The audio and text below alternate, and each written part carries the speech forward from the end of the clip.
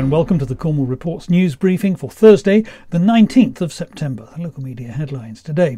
It's polling day in Falmouth. Voters have until 10 o'clock tonight to decide who should replace Labour councillor Jane Kirkham now that she's an MP. There's no Conservative candidate, so it's between Labour, Green or Liberal Democrat. It's the first test of public opinion in Cornwall since the government scrapped universal winter fuel allowances for pensioners. Meanwhile, County Hall's Tories were left bemoaning the fact that nobody really gives a monkey's what they think about anything anymore, if indeed they do think anything at all. Certainly no cabinet members thought to ask why the council's financial strategy now is to put itself deeper in debt for longer than anyone had previously thought possible. And that's the way the money goes on the Mid-Cornwall Metro. Newquay railway station's second platform will be arriving soon.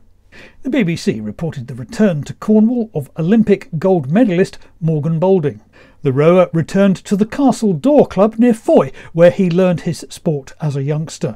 There's a lot going on in the world right now, but the huge fires which are devastating Portugal caught the eye of the Cornish Times, which reports a fundraising appeal in Bodmin.